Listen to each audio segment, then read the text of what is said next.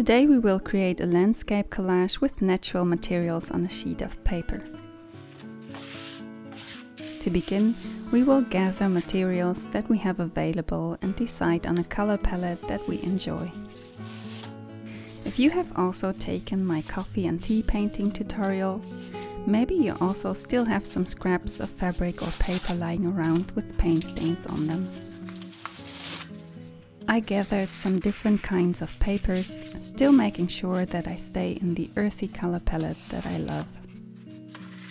Furthermore, I have some dried calathea leaves which have a lovely texture and have a dramatic, almost black color.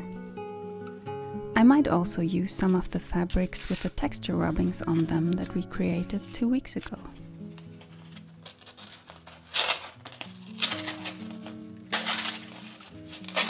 Now that we have decided on the materials we want to use, let's start playing with them on our piece of paper.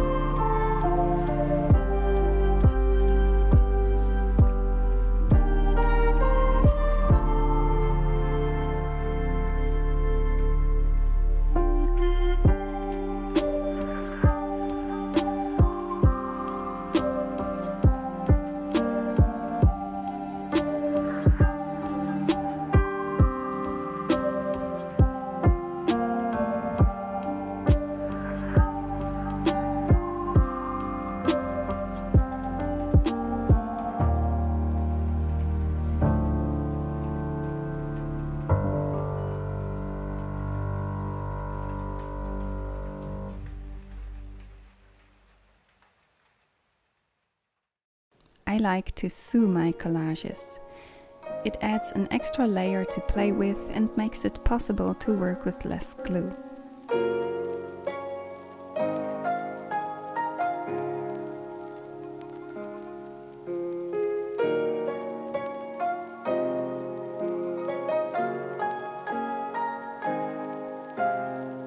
First, I will always photograph the composition of my collage before I start sewing. This way I can find where which piece belongs exactly when it has moved.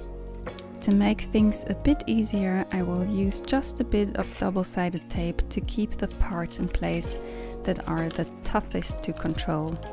And then finally we can sew our collage.